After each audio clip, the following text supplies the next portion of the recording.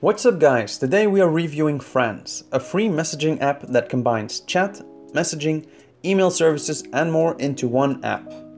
This is one of my favorite apps to use on the computer as it saves me time switching through the messaging programs without losing them between tabs in either Chrome or Safari.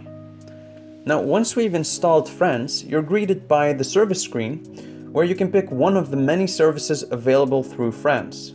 We will look at a few of the most popular ones to see how they look within the Franz app.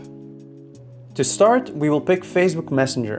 When I click the app, it asks me for a name, which I will then see in the tab with services. Going to the Messenger tab, I can see the login options, and you can fill these in once and then you will stay logged in until you manually choose to log out.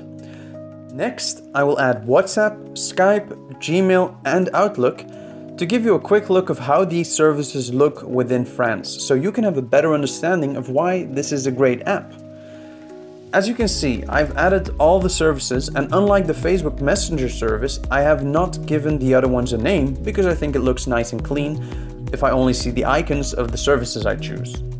So it's all very minimalistic, it looks exactly like in the browser, and every time I open up Franz, I will have these available to me immediately and I don't have to look for them through all my tabs within Chrome or Safari. And that's why it saves me so much time, because I'm never looking for, tabs that I either closed or can't find or open up a new one.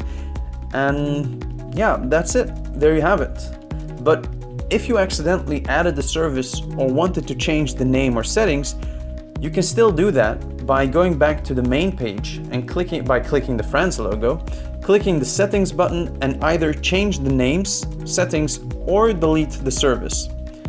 And that's it. I hope this helped, and if you found this short review of Franz helpful, return the favor and give this video a thumbs up.